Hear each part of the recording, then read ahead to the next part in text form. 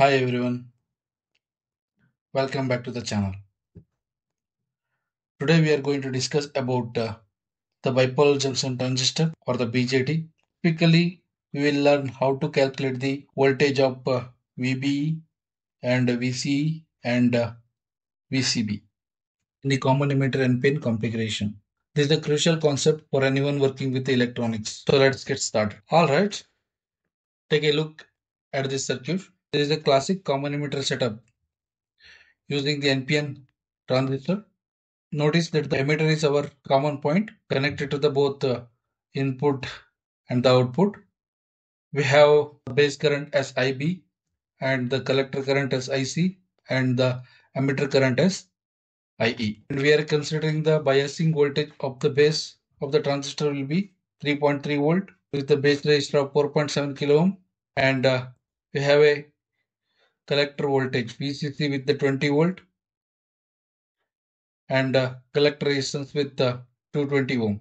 Our transistor has a beta of 100 or the current gain of 100, and by considering the current transistor we have a base to emitter voltage 0.876 volt. To find the collector current and the collector to emitter voltage, first we need to find the base current IB.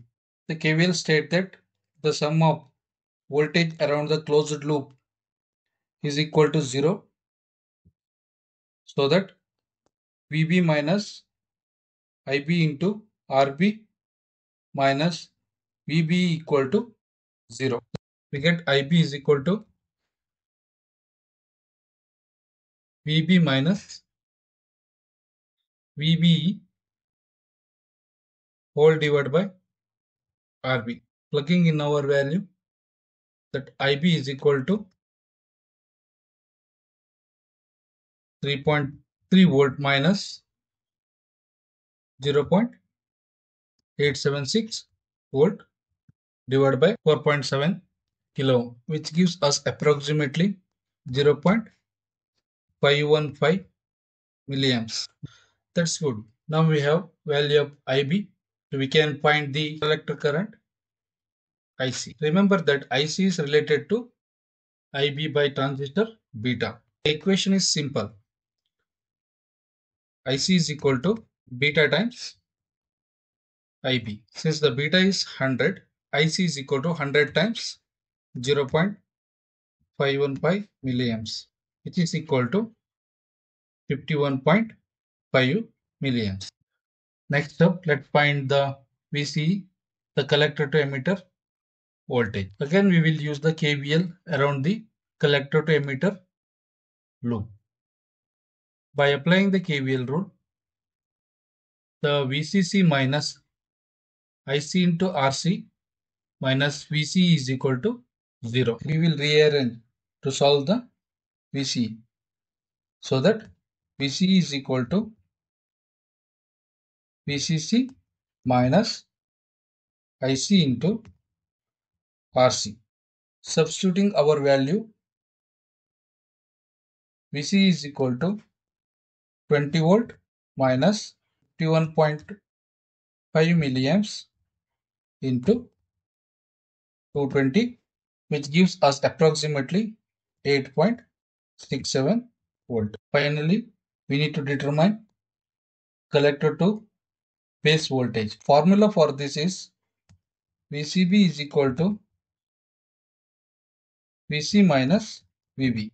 Since our emitter is grounded, so we can consider V is equal to 0 volt, and we know that VCE is equal to VC minus V. By considering the value of V equal to 0, VC is equal to VC. So VCB is equal to simply VCE minus VB. Plugging in our calculated value, VCB is equal to 8.67 volt minus 876 volt, which is equal to 7.78 volt. So that by considering the current transistor, our VBE will be 0.876 volt and the base current IB will be 0.151 milliamps and the collector current IC will be 51.5 milliamps and the collector to emitter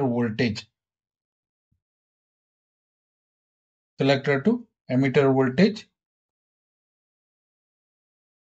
VCE will be 8.67 volt and collector to base voltage will be